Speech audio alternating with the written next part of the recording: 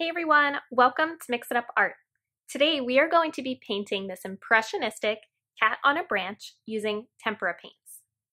To get started, you're going to get a sheet of white construction paper and I want you to hold it portrait style so it's longer up and down than it is side to side. Now I want you guys to sketch this out with a pencil, but I'm going to use a Sharpie so that you can see it better in the video.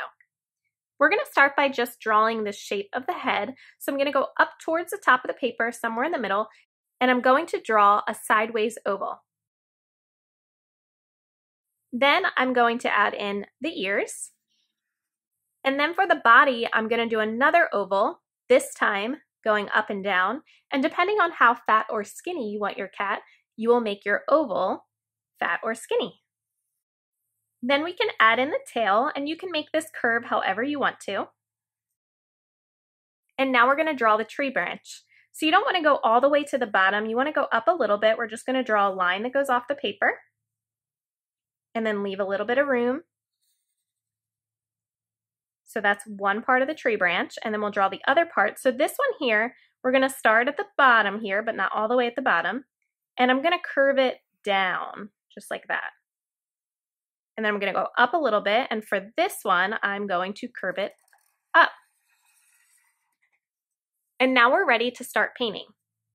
So you're going to be using a fairly fluffy paintbrush for this project. And the first thing that we're going to do is just paint the cat completely orange.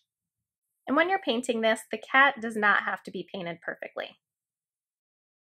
Then what you're going to do is basically wipe off the rest of the paint onto the tree, almost like you're using the tree like a napkin. So I don't really want to paint the tree. I just want to kind of swipe off the extra orange paint.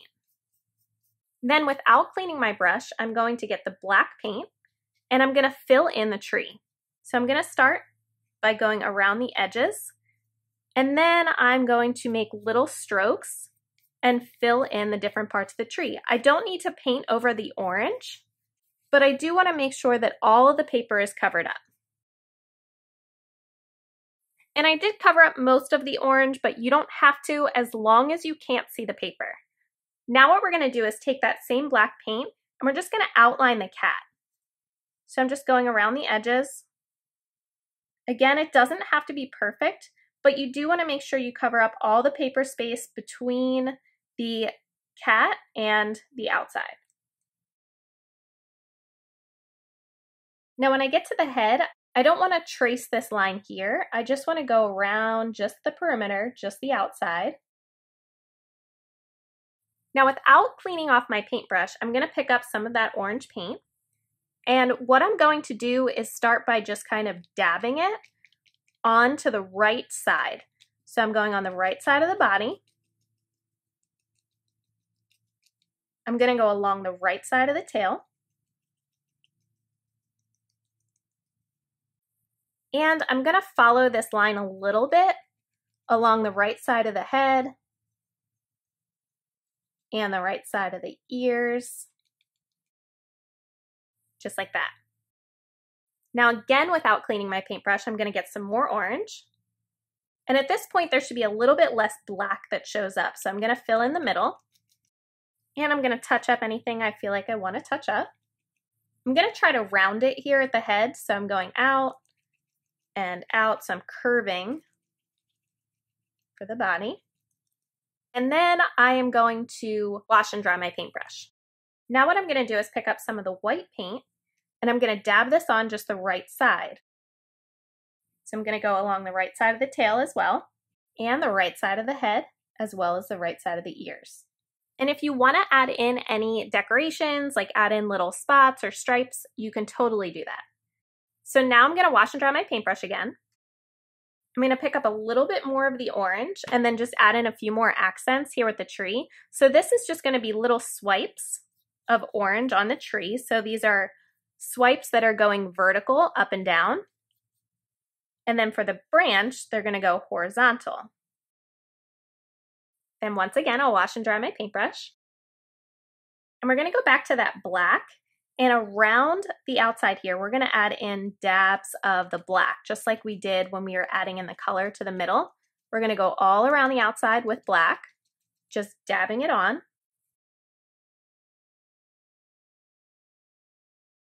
And now without cleaning your paintbrush, you're gonna pick up some blue and you're gonna fill in the rest of the white space, dabbing it on with the blue.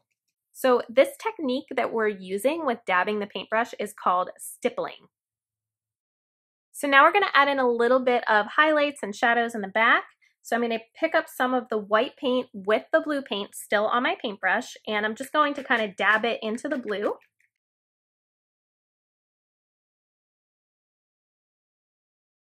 And then I'm gonna go back with a little bit more of the black. Again, the blue paint and white is still on my paintbrush, and I'm just going to add in a little bit of shadows just to kind of blend everything together.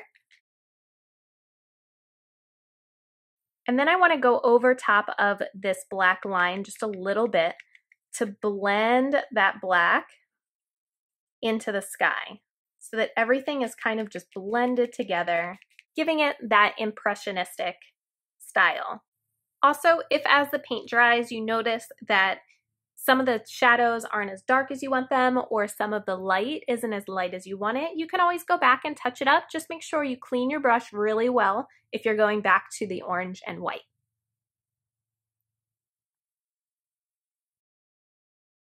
All right, so that's all there is to our impressionistic cat on a branch. If you want to leave me a comment or tweet me a picture of your artwork, don't forget to follow me on Mix It Up Art, and as always, have fun.